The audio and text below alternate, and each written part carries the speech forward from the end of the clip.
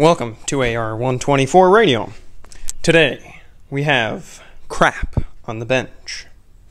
We have a tape measure. We have a wire stripper / crimper. We have a small needle nose pliers. We have another wire clipper, stripper, side cutter thing.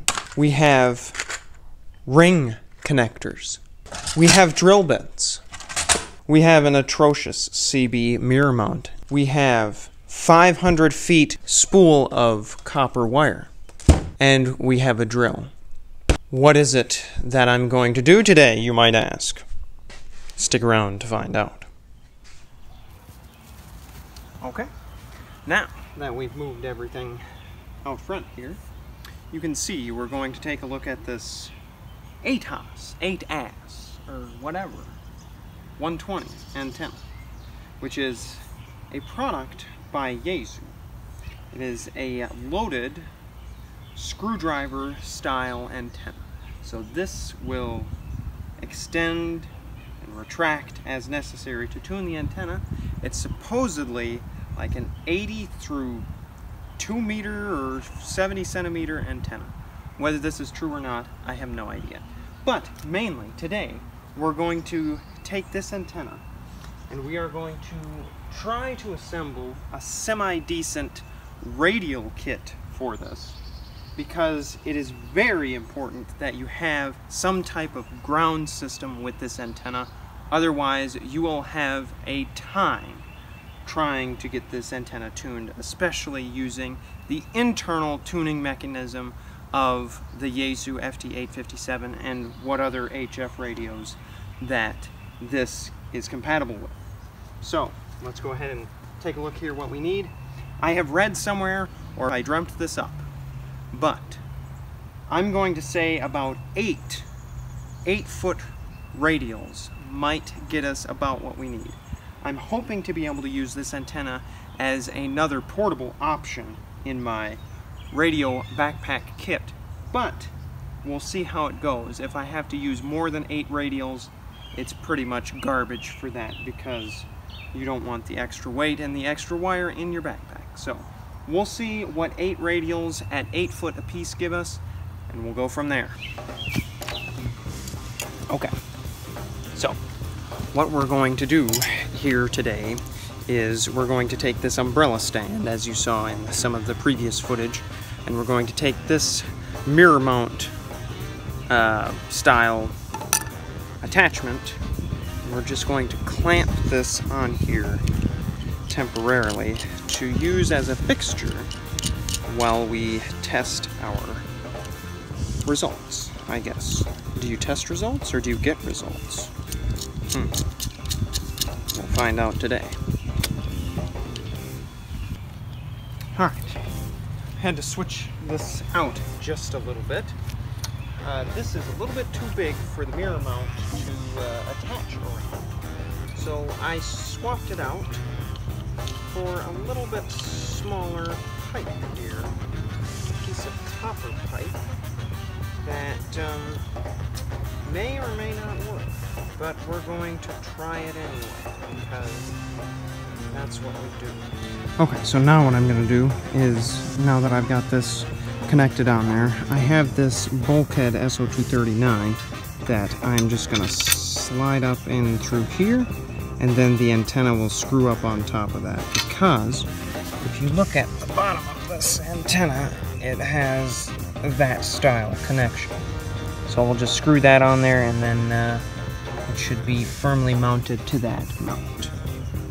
Okay, and just like that, we've got the nut mounted on there. This is firmly on there, and we have our ATAS 120 Yaesu antenna, and we've just kind of got it in the umbrella stand right there. So what the plan is to measure out our ground radials and then bore out those ring connectors just a little bit so that we can slide them behind each one of these bolts on this side. So hopefully we can get that taken care of, and then we'll just mount probably 2 pairs, or maybe put 4 strands of wire on each ring connector, and then we'll have just 2 of them off of each of those bolts. And we'll see how that tunes up.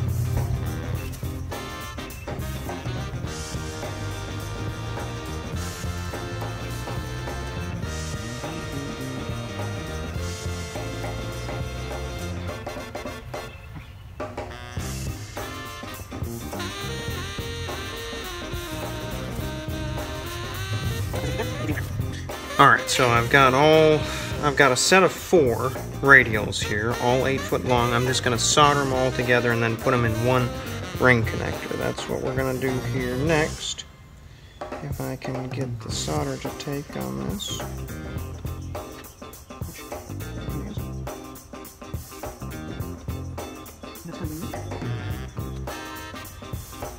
Okay, that's fairly good.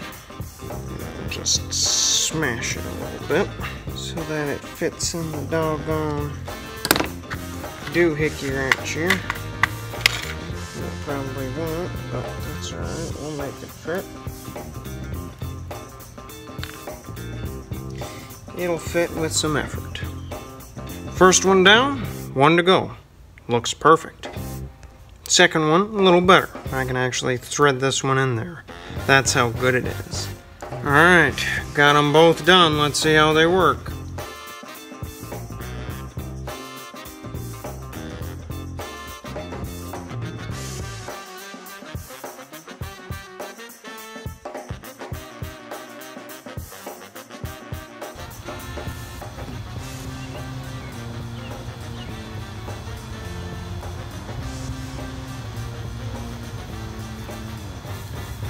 And this is why I hate these frickin' antennas, especially for port.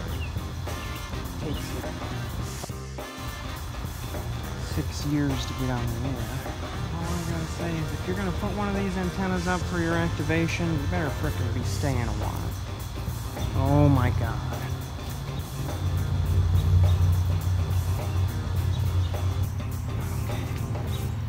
Okay. 2 more to go.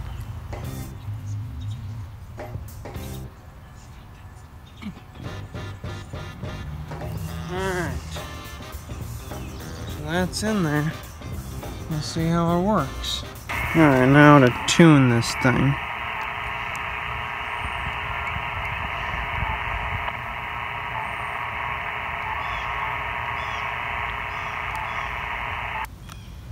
Here we go.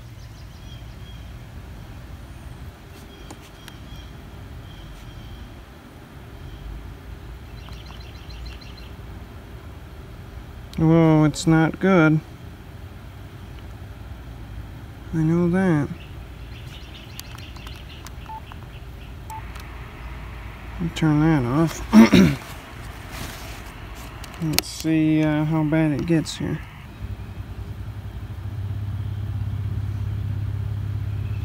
No, I'm just pushing the antenna up, and maybe by some miraculous grace it will get better, but I doubt it.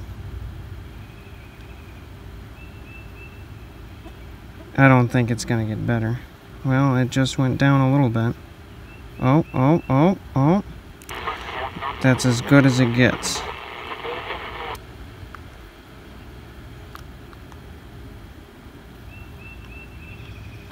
No.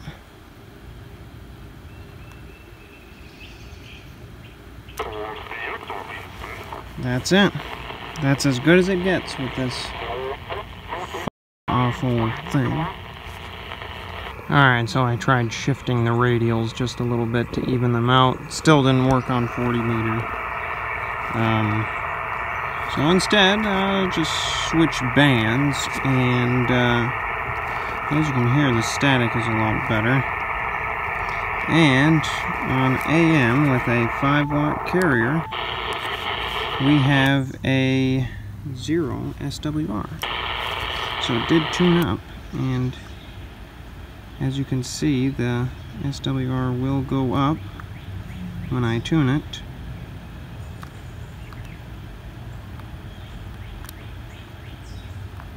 Yep. There we go. So just a wee tiny tad of SWR, ever so slightly on the meter, but there it goes. So we'll see if we can make a contact or two.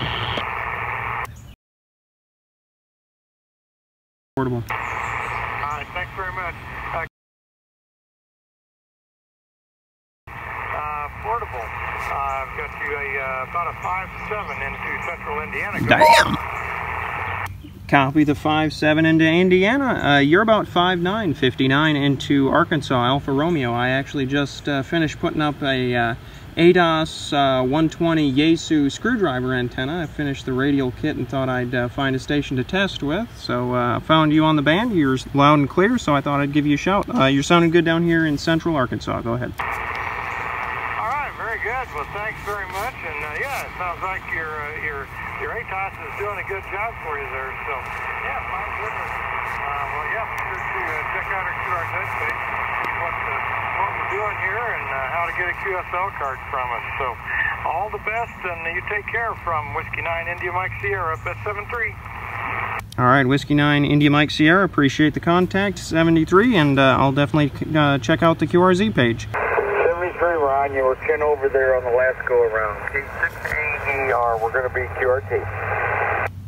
Just one more. Speaking of signal reports, can I get one on this one? Here in Arkansas. In Arkansas, you're F9 into Tula Rosa, New Mexico. We're picking you up with a 2 wavelength long center bed zip up at 50 feet. Okay, copy that. Copy the S9. Yeah, you're about 10 over here into central Arkansas. I'm just using the Yaesu FT857 on battery powered, about 35 watts, and running that into an ATAS 120 antenna. It's a screwdriver antenna. So just got it finished setting up, and just thought I'd get a signal report here quick. Go ahead. You're using ATAS 120? Yes, exactly. It's mounted about 4 feet off the ground. That is absolutely amazing. Congratulations. You've done well, Pilgrim. And I'll let you go. Anyway, I appreciate the comeback. Portable. All right, bye-bye. K6AER, we're QRT. All right, 73. There we go. Bada bing, bada boom.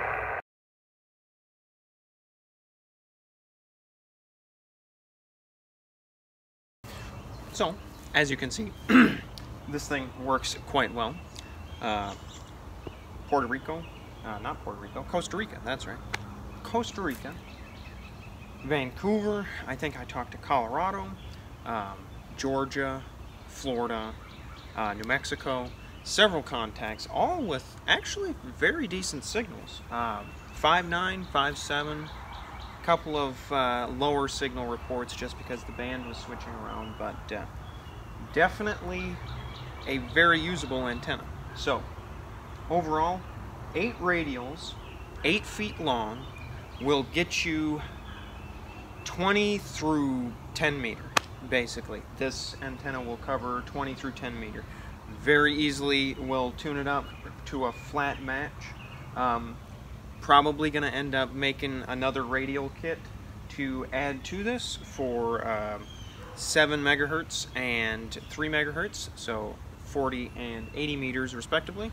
And with that, I think it'll be a pretty good antenna. Should I add this to the portable kit, or do you think it's going to be too cumbersome? Definitely not the base. I would have to get some type of stake to ground mount this.